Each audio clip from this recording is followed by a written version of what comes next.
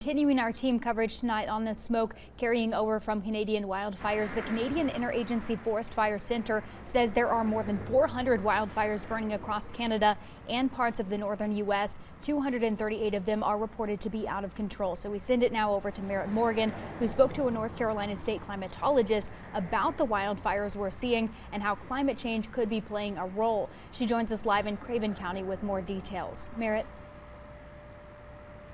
Courtney, you've got that right. You can still see the smoke here in Newbern, even from the Croatan National Forest fire. Now, with these conditions coming from that Canada fire, one climatologist I spoke to says these conditions are here to stay at least through the end of the week. He even describes the smoke as putting a lid on top of a pot of boiling water. Smoky conditions and poor air quality. I didn't really notice it until this morning. We had two planes fly over, fighter jets. We lived maybe 5 miles from Cherry Point, and it was so hazy. They weren't that high up and you could barely see them. Wildfires across Canada and northern United States are impacting those even here in the east, like the Croatan National Forest fire. It was right here in the backyard, so we were seeing the clouds of smoke, and it got pretty smoky here for, I'd say, 3 to 4 days. Absolutely. And then it finally cleared up, but it did take weeks. North Carolina experts say it's the small particles in the smoke causing concern. We're seeing that smoke impact right here at home. Smoke is associated with these really small particles, this fine particulate matter. They're smaller than the width of a human hair, just to paint a picture for it.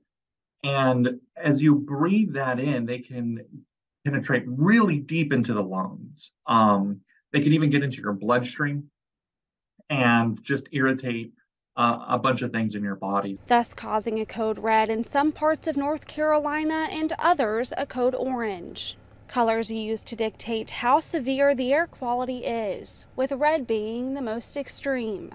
Assistant State Climatologist Corey Davis says climate change is playing a significant role in the conditions seen. It's often just a few hot, dry, windy days back to back, and that's basically what we've seen up over Canada just in the last week. They've had high temperatures that have been in the 90s. That's more than 20 degrees above normal for them at that time of the year, and that's helped fuel these hundreds of large fires. Taylor also says it's extremely important for people to be aware of their air quality in their county. He says they can do so by visiting their website at ncair.org, or you can even download the EPA's app that's called Air Now. Along with those resources, some counties even have their levels posted just like the sign in Craven County behind me. But for now, live in Craven County, Merritt Morgan, WITN News. All right, thank you, Merritt. And experts also say the current air quality is expected to last through at least Friday, but a cold front could help with conditions starting next week.